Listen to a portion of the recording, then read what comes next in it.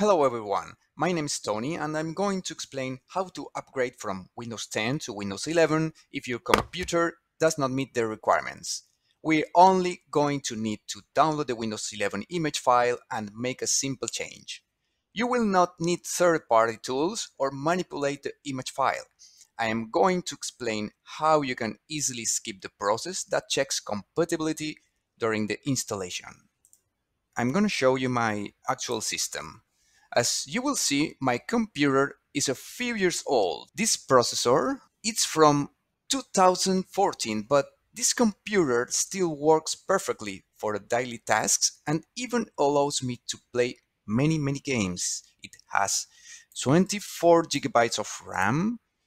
I have installed the Windows 10 Home with the 23H2 version, and wait, I have a quite good graphic card for now to play many games. So why isn't Windows 11 working? The requirements are stupid in terms of hardware.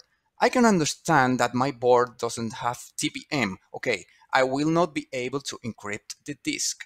I don't have secure boot either. Okay, but this technology is not going to have poor performance with Windows 11. So let's get started. Let's access to the Microsoft website to download the Windows 11 image file.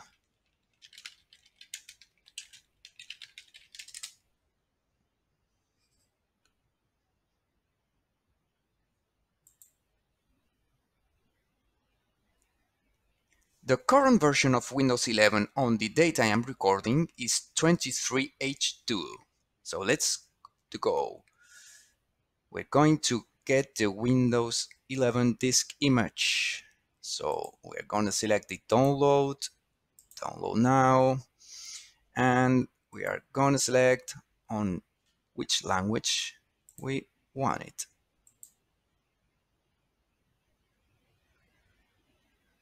All right. It's gonna take a while. Let's wait for it.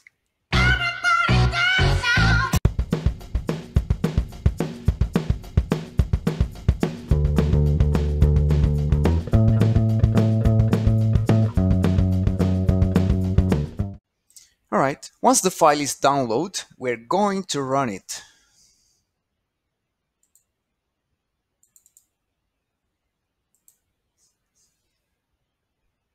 Okay? And I'm going to perform the normal installation so you can see that I cannot install Windows 11 on my computer right now.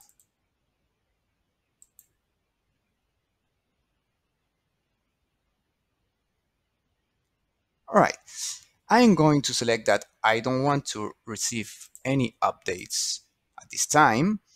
They will arrive once the system is installed, and I don't need to send data to improve the installation. Let's go.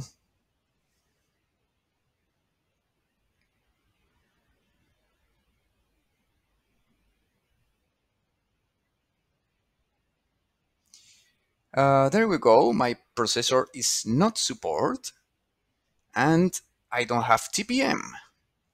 So let's get on it. Let's close this.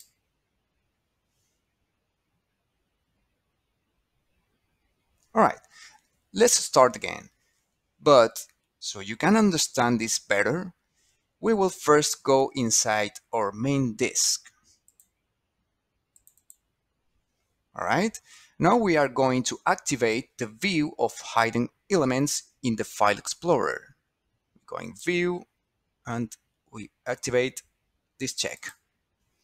Notice that the folder of lighter colors appeared.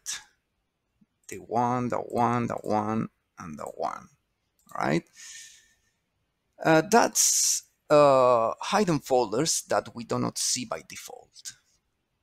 So let's run the setup program again.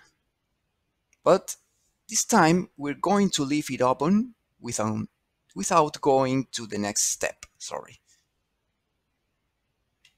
Open another File Explorer. And we are open again the setup file. All right, we are not gonna do anything here. All right, okay, let's go inside this new Windows BT folder that has appeared in our hard disk. You can see it. We open it and let's go inside the sources folder. All right, here we are going to look for the next file that I will show you now. This one. And we are simply going to copy its full name, including its extension. So rename, select everything, and copy. All right. The next step is to delete that file from the folder. There we go. And next, we open Notepad.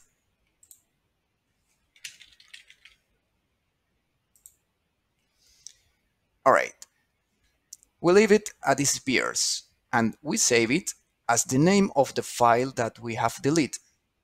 For example, on the desktop. Save as. Its name, the desktop.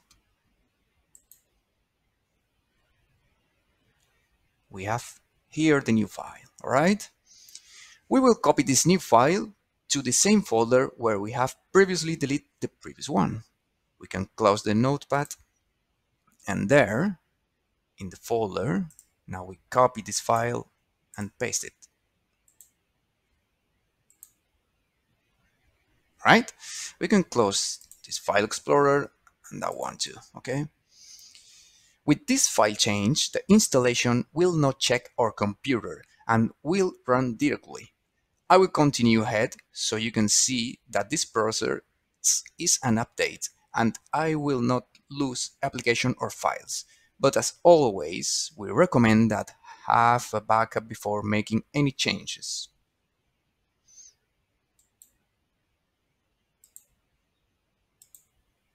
Let's go.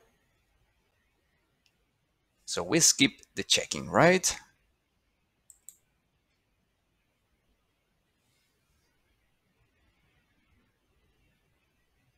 All right, as you can see, I can keep my files and application and continue the process to upgrade to Windows 11. If for some reason, once you have updated to Windows 11, you don't like it and want to return to Windows 10, you have 10 days to make the decision.